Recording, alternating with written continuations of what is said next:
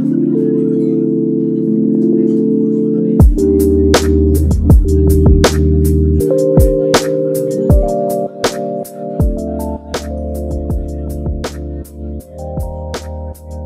so today we have with us Seerat Sohi. She's an NBA reporter based in Toronto. She joined Yahoo Sports in 2018, and she previously covered the NBA for SB Nation. Thanks a lot, Seerat, for participating. You're our first sports reporter. Oh, cool. Yeah, Thanks for having me. So we'll get started right away. Seerat, what's your superpower, and how did you come to identify it? My superpower? Yeah. I don't know if I have a superpower. What do you excel at, like a lot, like you're in the 1% of? There must be something. In the 1% of? That's an interesting question. Well, I guess, I mean, I wouldn't say I'm in the 1%, but I was always good at writing. Mm-hmm. Like even going back to being like in elementary school, it was like reading and writing. It was like, do you remember when they would tell you what grade level you were doing things at when you were in school? Okay. Or maybe they did that in Alberta. I think our school systems are probably slightly different. But like when they had, anytime they had like those provincial tests or like some of the standardized tests that they do for everybody, like after you would find out where you stood amongst your grade, and for reading comprehension, writing, I would always be like a grade or two up. So I guess I've always had that. And then down the line, obviously when I started to pursue it as a career, actually being able to consider it a craft and improve upon it, I think I just had a knack for it. What makes a effective writer, particularly when in this era, especially because particularly in your industry, it's a lot of clickbait, right? Like I just go on Reddit and read the headline. So what in that kind of sphere, what makes an effective writer? I need you to click the article, dude. I will. Zach Lowe's my guy. Zach Lowe's one of the few guys whose articles I click, but then it's like generational because I've been reading him since Grantland. Do you know what I mean? So it's like, okay, I gotta start clicking more links. But Zach is great. I think Zach is a great example of what makes a good writer. But I would say like it's honestly it's simple, but I think people don't. It's honestly like deceptively simple. I think it's just reading a lot more than anything else. And reading on the topic that you're going to write about, it'll inspire you, and it's also information. Like you want to make sure that you're telling the truth and having the most possible context that you can. So just read, or whatever it is, like wherever it is that you get your information from, like make sure you're doing that. But if you're writing, you definitely need to be getting that from what you read, just because it will make you a better writer. Just like reading people who are good authors, like they are able to formulate complex thoughts. They're tight. They understand how to communicate. I think that is probably the biggest thing. And then just aside from that, it's like trust your own gut. It's like everybody. I think because there's so much content out there, I think people find themselves in a rush to like think of the right thing to say within whatever the context of what's going on in media on a specific day. I just feel like that can kind of be counterproductive sometimes, just because everyone's writing now. There's so much content. You can't you want to be if you're one of those people that like has a very defined niche, that's great. But I think for the most part, like it's better to just go and just dive in and go with what you're thinking, and don't be afraid that other people are thinking about the same thing. I think a lot of people get caught in just trying to be different when it's not really about the idea anymore. I think as much as it's about the execution. For the audience now, it's tricky because I don't know if this was the case 20 years ago, maybe it was, but even within sports, you have like guys like Nick Wright, super LeBron guys, and then you have super Kobe guys. For someone who's reading an article, how do you identify trigger words where it's like, or trigger form where it's like, okay, this is filled with bias, I should stay away from this? Is there a way you can like filter, or is that impossible? Well, you can filter. I think it's all about using your own judgment. Like Nick Wright is a great example, I think, because like obviously he's a LeBron guy. He says he's a LeBron guy, but he's also like very smart and makes good points and like does a ton of research. So you can use that stuff and not have to feel about LeBron the way that Nick Wright does. But I think in sports, it's generally very obvious. I think most people are pretty okay with saying that they're on a specific side. I think it's actually like, I don't know, like there's two schools of thought to it, I think, where some people try to be very, very unbiased and like put on that image. And I think that a lot of the times it's really a performance because at the end of the day, it's sports and like the way that our brains function, we're always going to take a side. So I just try to be cognizant of it, even like in my own writing. And there's specific athletes that I like. And if I like a specific athlete, then I'm going to write about them more and I'm going to write nice things about them because that's just the nature of the thing. Mm-hmm. Especially when it's like something that's just on the court. To me, that's just not serious enough to worry about. Like, oh, like what if I'm like 25% biased towards Steph Curry? Like, well, yeah, I probably am, and that's okay because that's the point, right? And obviously, like when you get into the more serious stuff, you have to take a step back and think about it in a more objective way.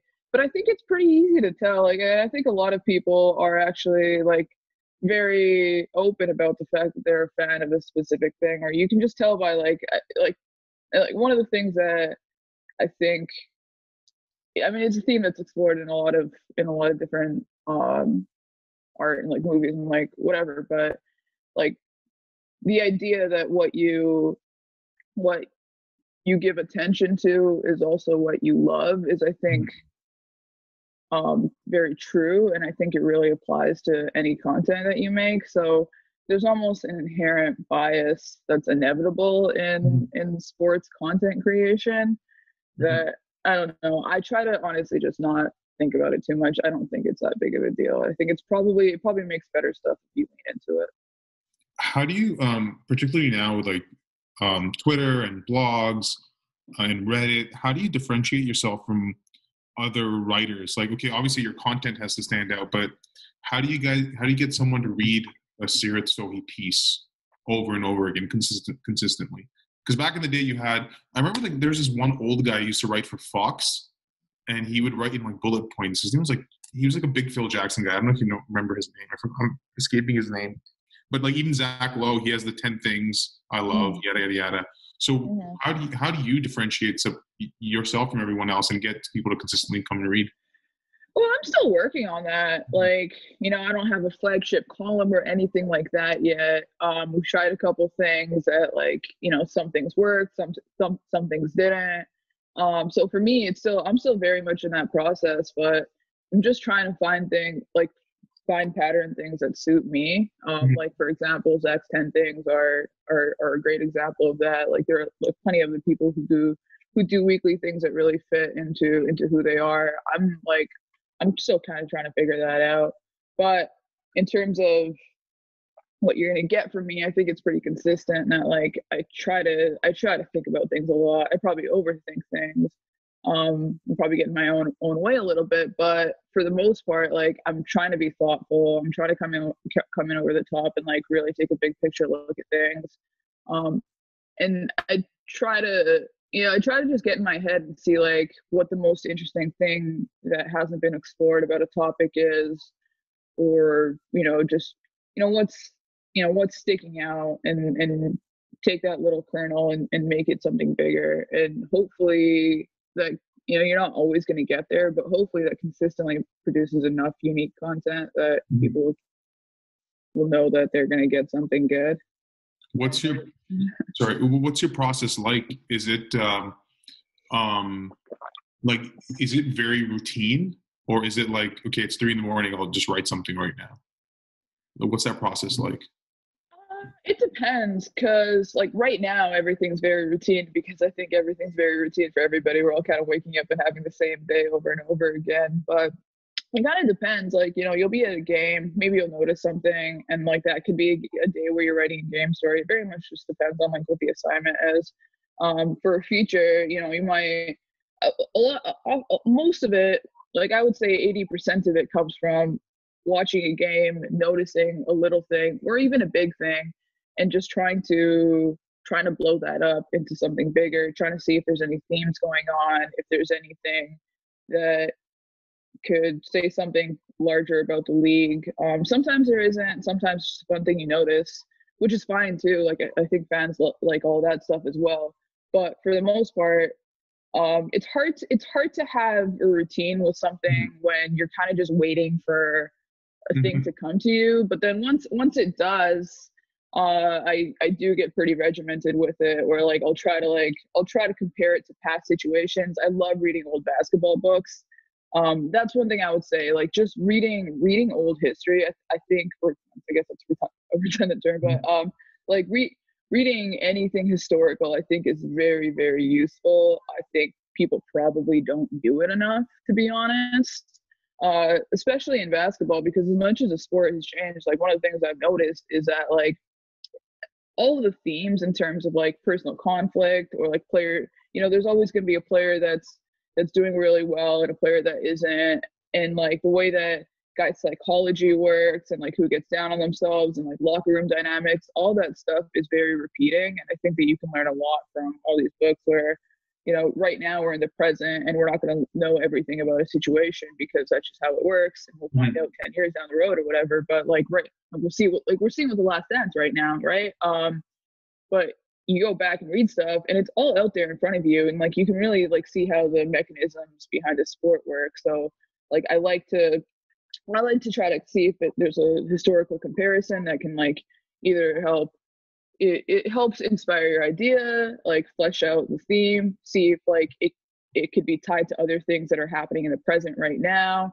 It's also great to help you think of like, oh, like I should talk to this person or that person. To me, like the biggest thing is just like trying to make connections in my brain to flesh an idea out. And there's a million different ways that you can do that. But like I've always found myself looking at pieces like at articles or movies or anything that is slightly related to whatever I'm working on, whether it's thematically related or reminds me of it. Like I would say like trust every hunch that's saying like, if reading or like if reading about a certain player or watching a certain play reminds you of a certain TV show or a movie or anything like that, just go down that wormhole. I think our minds are always making connections that like we see as random, that we don't really investigate, that we should.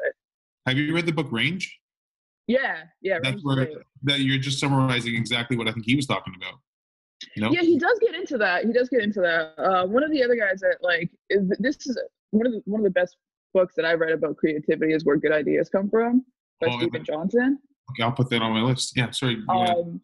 And he talks about neural networks and how basically, the more that you're taking in from different areas, the better ideas that you're gonna have. And like it's kind of historically proven itself where like the best ideas used to come from cities because people were connecting with a lot of different types of subject matter and like different types of people in like in a small place. Now with the internet, you can do that all the time. Like you can watch stuff and read stuff about like 20 different topics in one day. And you might think that you're not really doing anything when you're doing that, but you actually are. In that like same, if you just trust that. In that same respect, and I've had trouble with this because I've written, we've made short films, and I feel like a great writer can write about anything. And the fact that you are like sort of adapting that idea from taking from everywhere, do you think that you're capable of writing about anything? Like if I was like, hey, Yahoo has this cricket assignment, you got to go watch the World Cup. Do you think you can learn enough to then regurgitate out the same thing in different industries? Yeah, I think it would be different just because you go in as an outsider. But yeah, I think so. I mean, I hope so. I've started to kind of try that as there's no basketball to cover right now, so we're getting a little bit more into that, and it's been fun. It's been really interesting.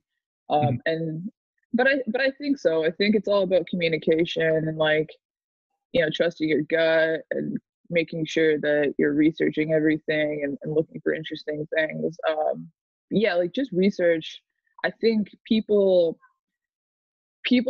get stuck thinking that everything has been done, Yeah. that if something is popular, it doesn't deserve a second look Hmm. because it's already been investigated and people have already said all there is to say about it.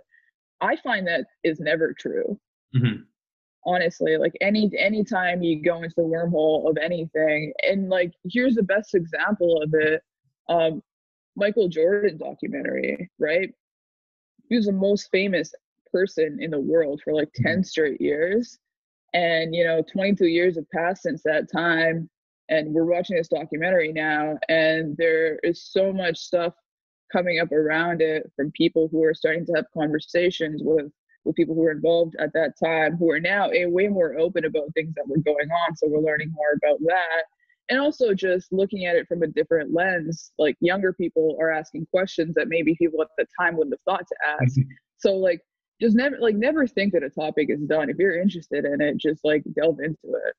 I totally I agree. guess that Yeah. I Sorry. guess I get like got away a little bit from what No. you were saying, but I just like I really strongly believe that. But yeah, like I think having that habit can apply to almost anything, because at the end of the day, like what you're trying to do is understand something. Hmm. And that can be sports, or and like that can be that could be like the coronavirus. Look at Bruce Arthur, for example. The Toronto Star is basically like turned into, and he's a fantastic writer, Hmm. turned into basically a coronavirus Yeah. reporter after covering sports forever, right?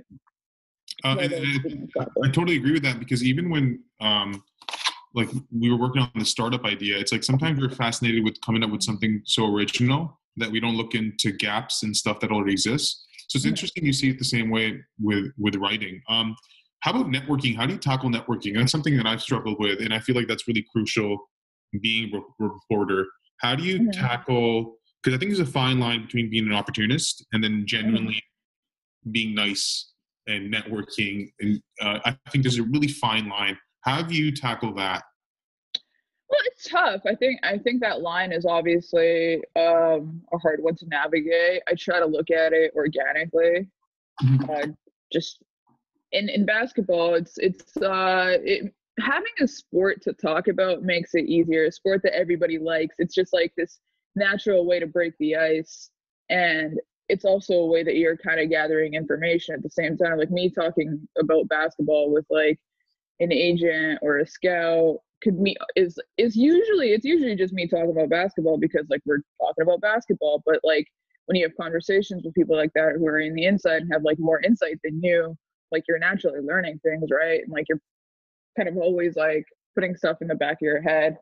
But it is tough, especially like walking into an arena looking like me, the first little while, it was very intimidating, and it still is in certain instances. I just moved to LA, so it's like yeah, I got very used to Toronto. And I knew everybody in Toronto, so like for me, by the time I left, it was like it was just like going to the arena. There was like going just being at home, right? Mhm. But then moving here, it's like you're kind of starting over again. It's also different because it's a Staples Center and it's like Mhm. legitimate, like celebrity presence and whatnot. So, but it's just practice. It's just reps. I think like you get used to any setting that you're in. You start to feel a little bit more comfortable and more like yourself. You just got to keep going. And I think just talking to people and just like remembering they're like when you're dealing with like athletes and celebrities. I think the thing is that you just have to remember that there's people too. Mhm. Like if you talk to them like a normal person, they will Yeah. respond to you like a normal person. But on the point of, you know, turning that into a professional relationship, I think patience is huge. Like you never wanna overstep, and like potentially ruin a relationship or like seem like you're too single-minded about it. Like I think the best way to do that is actually just try to come from a genuine place with it, and like assume that you're gonna have meaningful relationships with the people that you meet, Mhm. and genuinely like care about what's going on in their lives, right? Like I think you can organically do some of the tougher parts when it comes to actually like having relationships with people. The hardest part for me has actually just been like getting in there and like developing those in the first place, because you're just like you're walking and you're like, oh holy shit, like Yeah. I'm like literally looking up Literally. at everyone. Yeah. Yeah. What do you think is wrong with sports journalism? Like, what's something that is very encouraging for you, other than the Reddit clickbait stuff that we subscribe to? But Uh, I think we get into a hive mind sometimes. Like, I think, and I'm guilty of it as much as anybody else. But like, I think oftentimes we start writing for each other, and we get like stuck constantly talking to media, constantly talking to people in the league, where like we kind of forget that this is for the fans, and like there's a larger audience that doesn't care about a lot of the things that we're talking about. Like, Twitter is great because, I mean, we know all the reasons that Twitter is or was great. Like, it's probably the only reason I have a career in basketball, and like you can talk to a ton of people. But at the same time, it also like creates consensus on certain things that I don't think should be a consensus. And that's also a place where I think writers can, or like anybody looking to work in a sport can take advantage of that. Like, there will be certain players that like I don't even know how it develops, but like there will be like these like takes that become, I can't even remember any right now because we haven't had any basketball, but there's always some sort of take that becomes you can't almost shake a it off. fact because Yeah. because like two smart people said it. Like, like Zach, like maybe Zach Lowe will say something and then somebody else will co-sign it. And Gospel. like it'll be like two exactly. And like that's fair because like that's coming from a place of a lot of credibility, but you also have to remember at the same time he's also just a guy watching basketball and like trying to learn about it as well, just like you or me. So just and like investigate all of that stuff too. Like, get out of the idea that like one person is this just because like people say that, because like honestly, like there are a lot of people who are doing a lot of great stuff, but at the same time there's also just a lot of people repeating what the great people are doing, and that creates I guess that hive mind that I was talking about. So I think that's probably one of the issues. And then the other one that has come up way more this year than any other year is that like when sports collide with real life, I find that people have a hard time having the right perspective on it, again because I'm just stuck in that bubble. I think that happened with the China stuff, and it kind of happened with the coronavirus stuff. But luckily, there's also like one of the testaments to Twitter is that there's a lot of great voices out there too, so you can sift through it and like find the right take, but or like just get the right perspective. But yeah, I think those are probably the two biggest issues I have with it. Do you think analytics is ruining sports writing and sports watching? Because now we can, like baseball, it's ruined because I can look at the box score and I can tell exactly what happened. I feel like basketball is approaching that, and I feel like hockey is a step behind. Do you feel like we've gone way too far? Like Allen Iverson now is like not as respected as he used to. Those are really bad shots. You know what I mean? Yeah. And like guys like Ray Allen are much more respected. Guys who are shooting, or Steve Nash now is much more respected. Right. Do you feel like we're diving too deep into with analytics? Well, I think sometimes when you go back and make historical judgments, you have to remember that information wasn't available at that time. Yeah.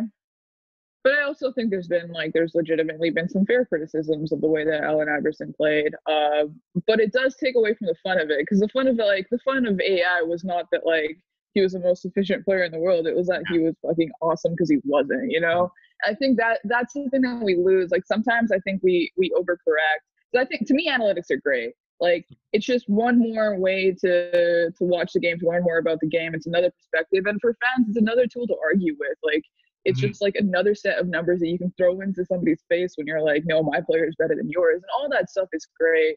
I think sometimes like people get lost in considering the analytical take to be like the only correct take. And the other thing is like we lose sight of things like chemistry and leadership and all these factors that like matter way more in a locker room than whether one guy is taking like 0.5 mid-range shots per game versus like 1.3 or whatever. Like that is obviously relevant in the long run to your success, but like we also need to look at the habits.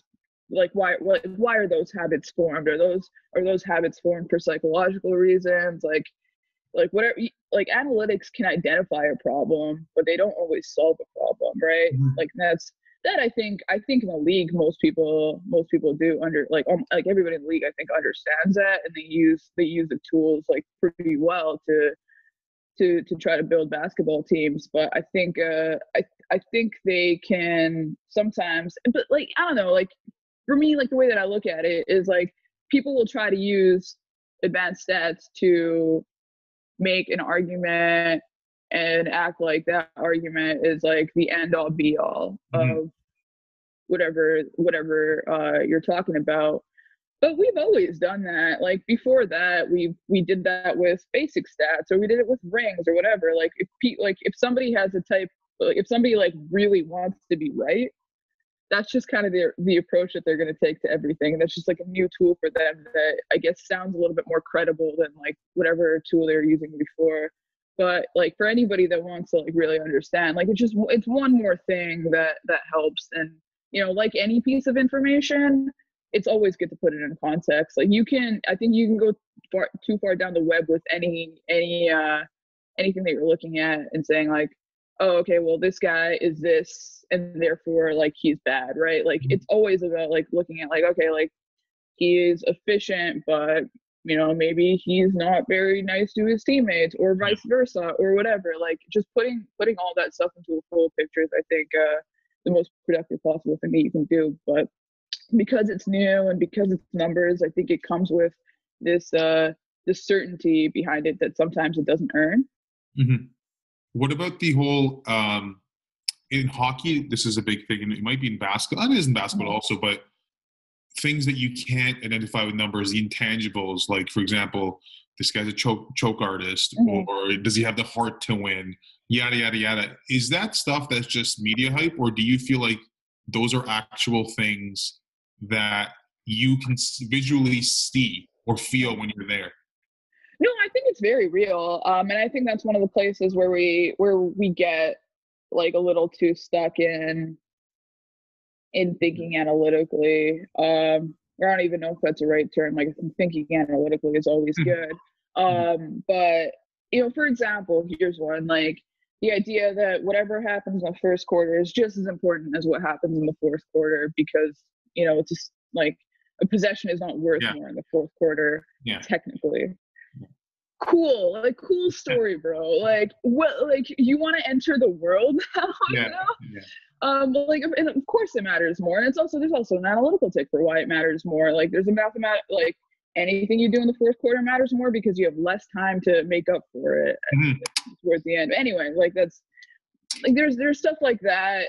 There's the idea that choking is not a thing is just like, guys, like what are we doing? These are, at the end of the day, like these are human beings that are playing the game. If somebody has a psychological predilection to overthink when they're under pressure, which many people do, it's pretty normal.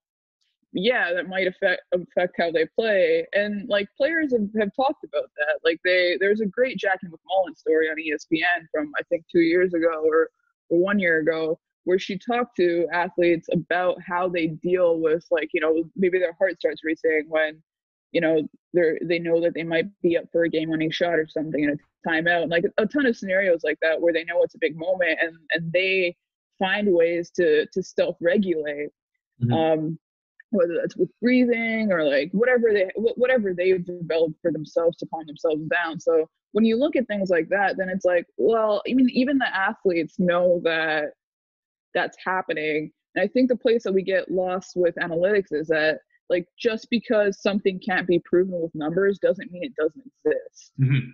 Mhm. Like we see it with a hot hand. Like there's always been a debate, like, does a hot hand exist? And like anybody that's ever picked up a basketball will tell you it 100%. exists. Yeah, Like it that explains my totally pickup career. exists. That's my pickup career. Like yeah, right. Like and like yeah, I get that. Like sometimes like you think you have the hot hand, you take a bad shot, and like whatever. Like the hot hand exists, guys. Like there's certain things it's like they're so self evident that you don't need to pretend that they're not real. Like and investigate it. I think it's interesting to investigate like the impact of thinking that you're hot and all that stuff. But I don't know. Like we don't have to get so far into it that we stop like we stop thinking about these things that have always been like really integral to the sport and very clearly exist, right? Mhm. Um, where do you see, how do you see sports journalism shifting the next 5 years? Because obviously Twitter's had a big impact the last 10 years. I feel like Reddit has actually had one of the biggest impacts in the last 5 years because now it's everything's curated and not so much Yeah. so that a bad piece is like downvoted. So I'm getting like the best of the best. Um, Yeah. what do you see sports journalism looking like 5 years from now? Or 10? Oh man, if you have any good predictions, please let me know so I can Someone said start. yesterday, our buddy said he's a Queens Park journalist. He said TikTok. TikTok might be the thing where people are consuming news through TikTok. I mean, yeah, probably. Like Yeah. it'll be one more platform to do it. And I don't think that's a bad thing. I think actually TikTok is it can be incredibly creative until like people on TikTok like tell like It's crazy. Yeah. yeah, like they'll like tell a story with like real pathos in like 45 seconds, you know? And Yeah. I'm like, wow, that was really like so it's interesting. But I don't know, like yeah, obviously like that's probably gonna be part of it. Especially with the NBA, like the way the highlights are consumed, like it's just kind of perfect for it. So yeah, I definitely see that being one thing. But to me that like that's just another platform. I don't know if that's like and dictate a larger future, you know what I Mhm. mean? But I don't know, honestly. Like before the coronavirus crisis hit, it seemed like podcasting just couldn't really you couldn't get enough of it. Like with people that are listening was going up. And I imagine that, I mean, who knows what the world is gonna look like, but if it's any semblance of the same in terms of like everybody's commuting all the time and they're like, taking in passive content, I think podcasting will continue to grow a ton. Mhm. But I don't know. It's honestly, I hate making predictions about it because we're never right. Yeah. Yeah. No, especially with the coronavirus stuff, it's like nothing's the truth. Um, okay, so now I want to shift away from journalism and more into like perception and principles and perspective. Who do you think of when you hear the word successful? Oh man, like a lot of people. And why is it Tony Allen? Why is it Tony Allen? I mean, a lot of people pop up into my head. It probably changes day to day. Oh, that's awesome. Sorry. That's awesome. Why do you think it changes day to day? It's like, is there some different things that you admire day to day, or? I mean, yeah, I guess like just like whatever you're doing that day or like whoever you're thinking about. Obviously sports people like right now, like honestly, like first person that popped in my head was my dad, and then like, Rightly so. right, yeah, just kind of like, yeah, he Just a figured little some shit plug out. there. Yeah. Yeah, he figured some shit out. Yeah.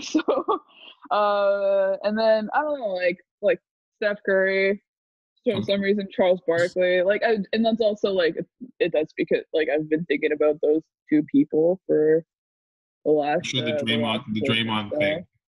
It's probably because of Yeah, yeah. yeah, it is because of the Draymond thing actually. Yeah.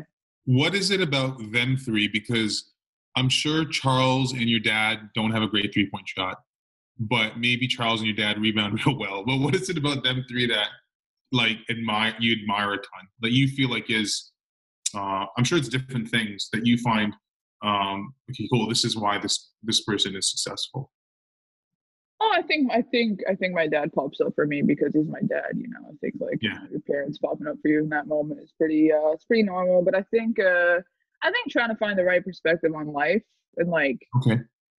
and searching, because I think obviously there are a ton of successful people in the world. There are lots of people that we look to as like icons of what we should be aspiring to. Like we're all obsessed with a Michael Jordan documentary right now. But at the same time, working in sports has given me an interesting perspective where there are some very, very successful people who are at the top of their craft and they're utterly miserable. Yeah. So I don't know. I'm always kind of trying to trying to find the right perspective, especially now on like how much of your life you should be devoting to your craft versus not, I guess. And I think if you want to do it all the way, that's great too. Like, fully, explore whatever it is that you're doing, and like really dive into it. Because I think like moments like that where you're really, really like in the weeds of something and like really like creating something, or like just at the top, like feeling like that, like feeling like you're on the edge of something is just like, it's like euphoric, like in anything that you do. And it's like the hot hand, right? Like it just, when you're doing anything, you feel like you're just like in a flow, like that is totally like worth chasing. But at the same time, like, I don't know, there's got to be, you notice that there's a line. And the fact that like so many successful people are opening up more and more about like depression, anxiety, and like any number of mental health issues, I think, it just made me stop and think about stuff like that, especially like, on Twitter and Instagram, and it's just really, it's really easy, I think, to get caught up in this idea that you have to like, and maybe this is too specific, but this is just something that I personally think about a lot, is like, it's really easy to get caught up in this idea that you have to like turn your entire like self into content in order to be successful. And like people have now been doing that for long enough that we're seeing some of the downsides of it. So I'm just like, I don't know, I'm constantly kind of trying to figure out where the line is, like what's appropriate and what's not, what's good for you like mentally and what's not. And probably none of it is really, but living in the actual world, like trying to find that line. But like the reason that like a guy like Charles popped up is like, he seems happy, and he like didn't really have like, he's obviously had a ton of like traditional success in his life, like going from where he was to like then being a professional basketball player, and now still being a very successful commentator. But didn't win a ring, which in basketball is like, that's the biggest thing. And seems super chill about it, right? And like I think that's kind of the right perspective to have, is to like remember that like even though you lost at something, like you're still a winner. I think for my dad that I have that same sort of so yeah. I think those things kind of connect in that way, where I don't know if I should be yeah, this is fine. Like so with my dad losing, it was really interesting to watch him. Like, I'll give some context. My dad's a politician. He lost this past election. The first election he has lost since winning his seat as a councilman in 2007. Yeah, 2007. So yeah, he'd been riding a wave for a long time of just constant success.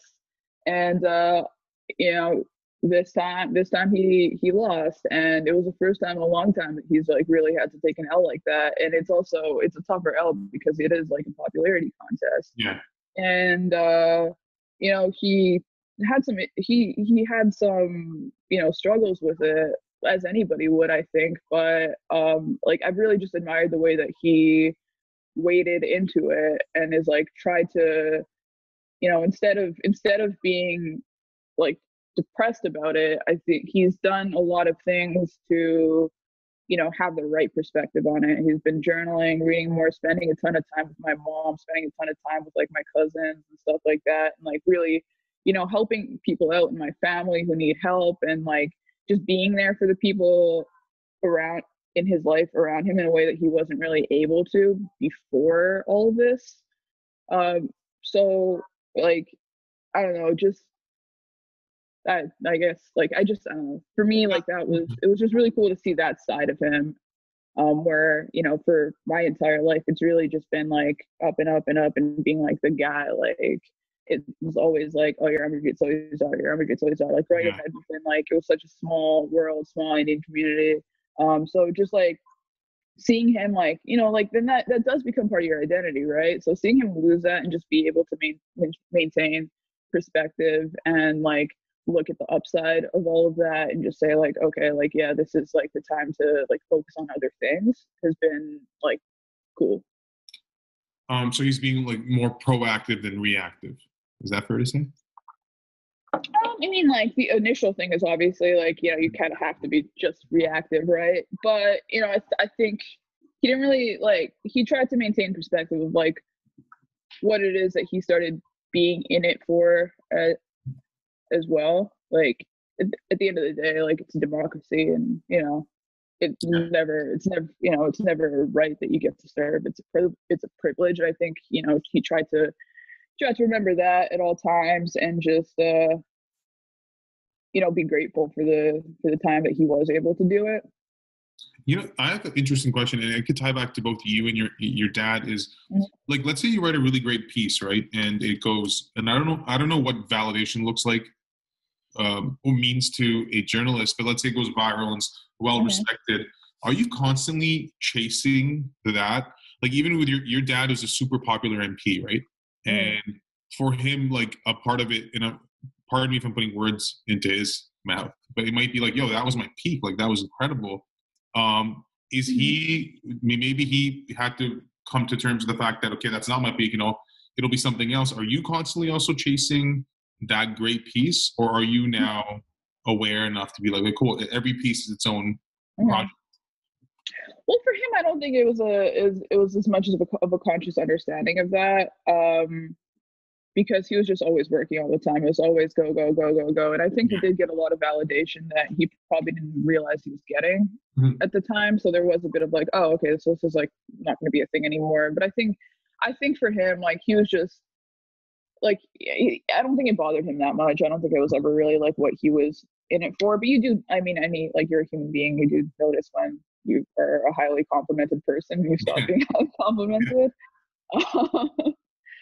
So you obviously notice, but like for me, and you try to get away from it, because I think the way to do a good job at it is to not think about stuff like that. But it's inevitable, and like Mhm. it's hard not to. It's like we all live in like Twitter in a lot of ways is like, if you're a journalist, it's a community that you live in. So like you're natural, like biologically, like there's part of you that's always just gonna want to get like gratification from it, right? But I try to be conscious of it, and it's funny, like that stuff has always existed, because I don't know, this was really interesting to me. It's like I think we look at all this stuff as very modern, but I was reading The Best of the Brightest by David Halberstam. It was a Mhm.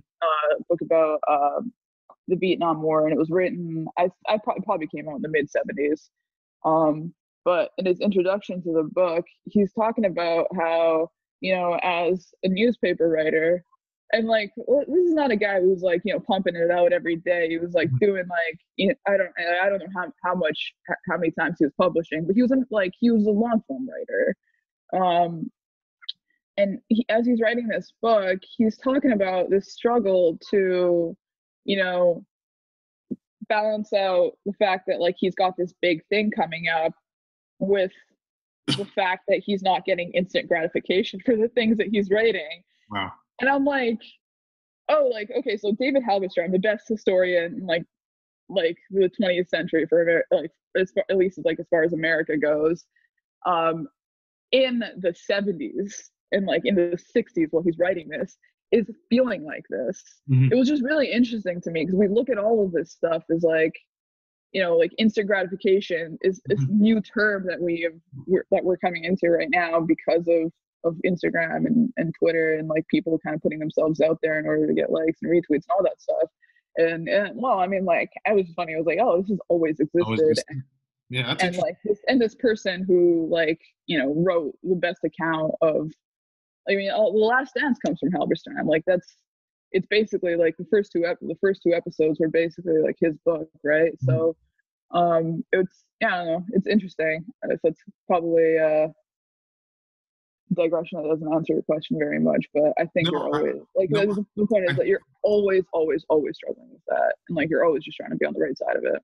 how do you deal with, do you work on mental health then, like on your own mental health? Oh, for sure, all the time. Like I What are like some just things do that like, you do? like I try to like I have it back on now. Just like I realized that it just wasn't really like working for my job. But for a while, I deleted the Twitter app from my phone. Oh, wow. Um, That's good. yeah, yeah, it wasn't. It just like I just for my job. Like I just realized I couldn't do it. Like it was getting too unproductive. Like Yeah. there were things I needed to know about like faster than I found out about them, unfortunately. But that was nice for a bit. Why did you Then why yeah, did you also delete like it? when I deleted, sorry. Why did you delete Twitter? I mean, why would you not delete Twitter? Well, see, yeah, I guess, yeah, I get it. It's, but the thing is it that, is it, do you not, is it, okay, for the reason I would delete Twitter is also, I feel like Twitter's curated, right? So for me, it's a left wing perspective that I've curated. Mhm, So I'm following people that I like. So I get to see the mhm, terrible stuff much less often than you would. Because I got Bruce mhm. Arthur, I got Zach, I got you. So it's like a left wing. I'm not saying you're left wing, but yeah, you might be because your father But stores behind, you yeah, know. I'm Yeah. pretty, So, yeah. so for me, it's curated. For you, is it responses? Is that's why was that getting way too much? That's part of it. Like, definitely, you just don't want to like whether it's good or bad. Like, you don't want to get too caught up in that. And like, it's also like the bad stuff never. I mean, the good stuff never feels as good as the bad stuff feels bad. So it's Yeah. just like you're never really gonna like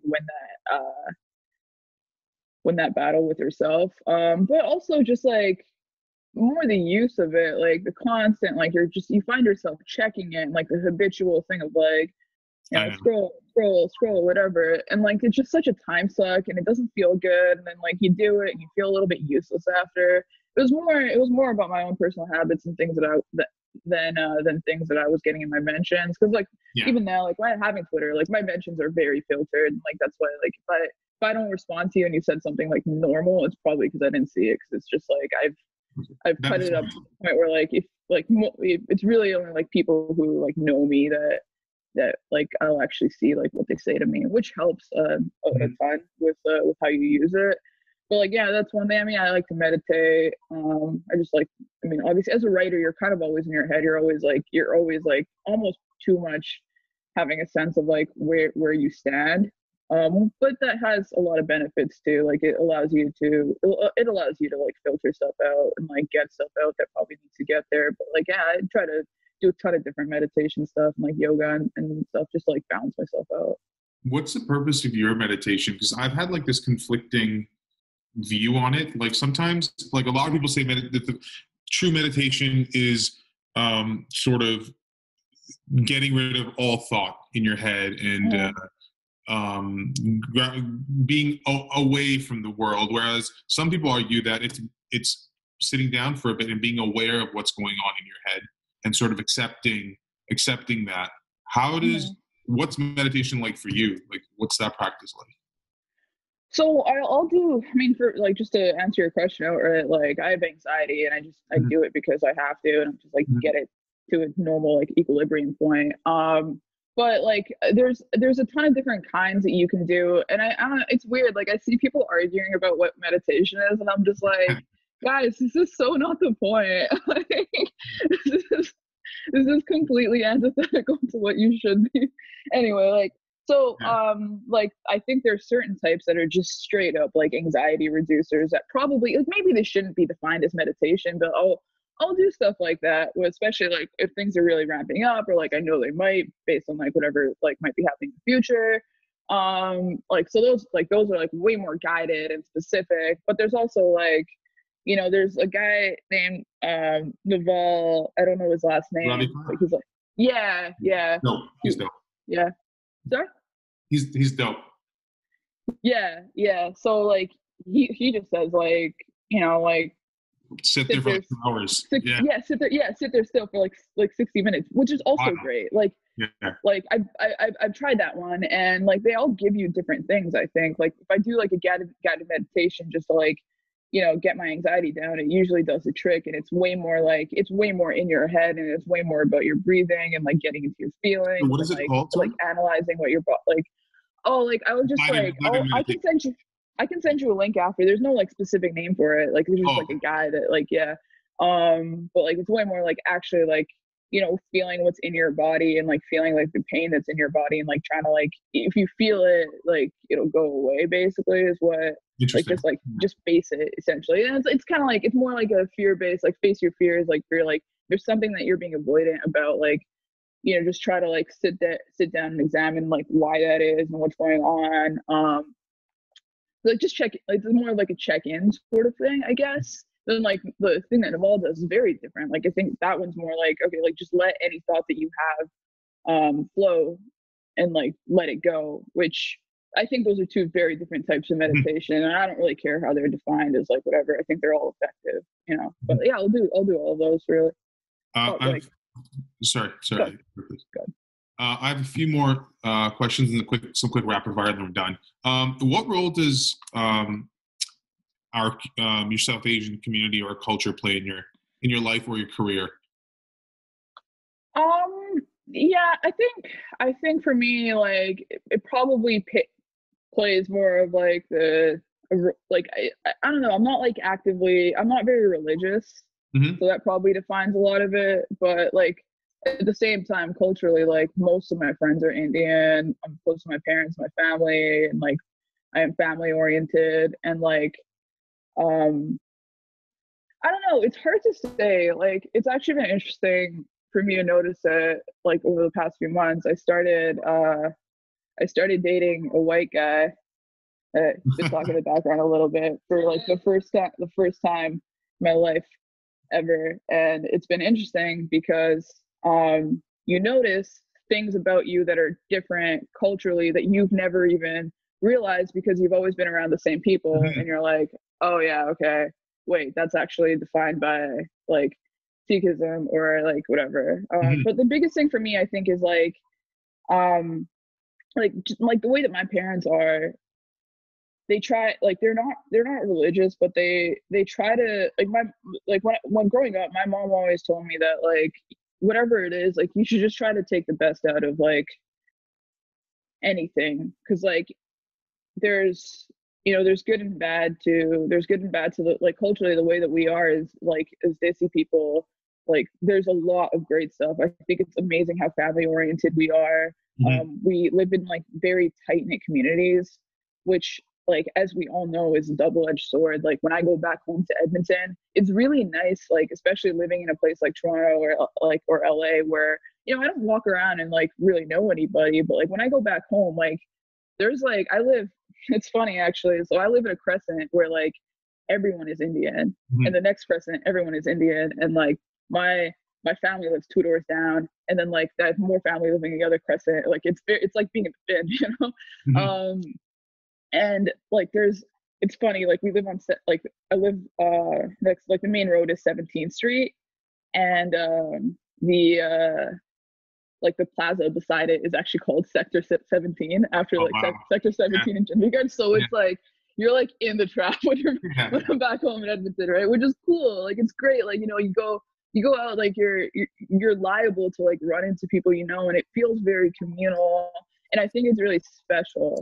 Mhm. But at the same time, like you get so like if you stay at the place in a place that like you grew up in forever, like you kind of get stuck in old patterns, and I think it's like hard to grow because you're around the same people who like knew you as a kid. Like maybe when you were a kid you were like shy or like whatever, and like all of that stuff like carries with you forever, and like your reputation like carries with you forever, and like people get way more conscious about what they're doing, and I think they don't try new things because they're always like worried about what people will think.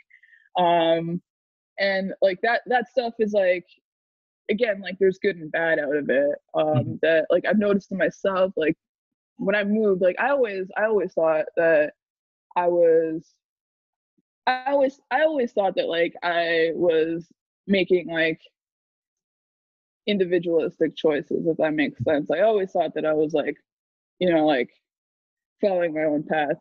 And I guess, and like on the in context I was, right? And like I moved and all that stuff, but then like when I moved, I realized that like I was still way more influenced by like, the whole like what are people gonna say about whatever, and it like the kind of like like I know the what you thing mean. that you can fall Yeah. into, like you guys know what it is, like you guys Yeah. understand. Then I even realized, because I was like around people who were like all like that, they all moved, and they're all like trying to like go get something, and like I was like, oh wait, yeah, like I still had like a ton of work to do in terms of like shedding that switch. It's always like Hmm. in the back of your head, which is like that's one of the negatives, but there's so many positives. Like I think that like it's made me very compassionate, or like not very, I think I'm probably not. Like there are people in my life that are much more compassionate than I am, but like being around them is like definitely rubbed off on me. Hmm. So like, yeah, there's just, it's way more, I think, for me, cultural than it is anything else. But like, it totally informs a lot of my habits. Like, I think it informs the way I look at politics for sure. Like, I think Sikhi is something like I think it's naturally like a leftist, Yeah. a leftist ethos that I Yeah. definitely carry with me, despite like not being religious. Like, just yeah, like the concept of linga and seva and all that stuff is just like, it's so deep in you, you know. Mhm. I have a few rapid fire questions, and we're good to go. Um, you mentioned 3, 4 books, but is there a couple of particular books that have impacted your life significantly? You said Uh, so, Steve Johnson, was it, or Stephen Johnson. where good ideas come from? Uh-huh. Is that one a fair one to say that has impacted your life significantly, or are there other ones? Yeah, for sure. Like, I ended up reading a ton of his books after that, just because like I just love the way that he looks at the world and like structures and stuff like that. I would recommend, like, he's just a really fun writer, and I think like it's informed the way that I look at basketball and like plays and like how ideas develop like within the sport as well. So like, yeah, definitely more professionally than personally, that one. But yeah. Mhm. Are there any other books that you mentioned? I think recently, I'm always reading all the time, but like, I mean, I've read, like, I don't know if anything recently is like stuck out as much, but like, the problem is like, I know I have good answers to this, but like, I just can't. It's all right. You Um, can give them to us later, and we'll add them. yeah, sure, yeah, that works. I'll like go through Kindle or Um, something, and like, is yeah. there? I mean, Range was a book that I read, and like it made me feel a lot better about like my path, and Yeah, like, same yeah, here. especially with sports writing, there's so much uncertainty. That book is great because I think like, and I gave it to some of my younger cousins who are like, in university, or like thinking about stuff like that, Yeah. and like, because they like, I feel like the younger generation just like thinks about school and like their future way more than we did. Like, I felt like a very passive decision maker Same. when I was that age. It was like, all my friends are going to U of A, so I will go to U of A. And like, they're just like, they think about this stuff, which is really good, but also like, I think really anxiety inducing. So I gave that book to some of them, and it's great because it's like a fact-based way of telling you are okay in what Yeah. you're doing professionally, right? Yeah. And that is like a book that I think everybody should read, but I also think everybody is reading it because it's like, it's blowing up, so, which is good. Good. But I don't Yeah, know, because other than that. I was a big Gladwell guy, and the whole 10,000 hour thing freaked me out because I'm like, I can't, like, because it's Tiger Woods against Roger Federer. That's so, like, you know what? Maybe I'll just be Federer. I'm fine with being Federer. I don't have to be Tiger Woods. So I think it's super helpful. How about a quote? Are there certain quotes that you revisit daily or weekly that you feel like are encouraging or inspirational? I'm probably, in terms of quotes, I probably look more, think about stuff more personally, especially like, just like, being anxious and things like that. I like, thing I'm always trying to remind myself is just like, be nice to myself. Yeah. Um, Especially like, when you're making stuff and you're driven and like you want to excel, like all that stuff is good, but it's just like also good to breathe and like remember that you're fine. You're fine if you fail. You're fine if you don't Mhm. like, take the next step or like whatever and all that stuff. So yeah, just that. I don't think there's anything like, in terms of like the way that I look at the world, that, I don't know, if that makes Mhm. sense. What's something? What would you say is your most valuable purchase? What's My something that? most valuable. Yeah. Oh, that's interesting. That's a good question. My most valuable purchase. Like, what do you mean, like, in terms of? Like for me, it'd be my Matt Sundin jersey because Oh, okay, that's God. That's that's God. got. That's interesting. That's a good question. I'm like looking around right now. Uh, Probably. I mean, like, probably the most valuable purchase I ever got was like getting a guitar, because I think that just opened me up Oh, really? creatively. Yeah, like I've never ended up being like amazing at playing it, but it got me down just like the road of like making stuff and like I started like writing lyrics to songs and stuff, which was really the first time I ever had written anything. Mhm. And I think that probably eventually like took me down this path.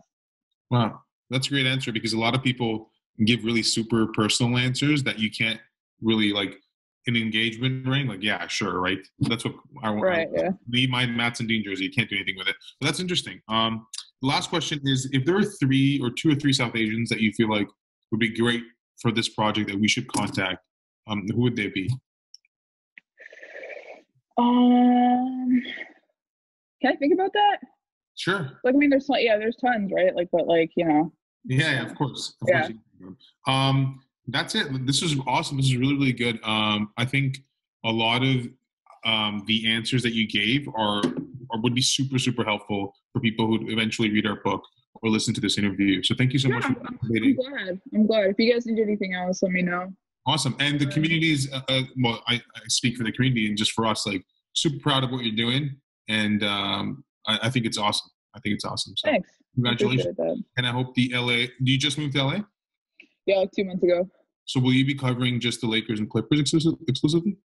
No, I'll cover the whole league. Okay. But yeah, Yeah, you're gonna have to cover the Lakers. Yeah, this would have been a yeah, great year because they probably would have won the championship or it one. would have been, yes. But yeah, we wish you luck. Thank you so much for Thanks. coming on, Seerat.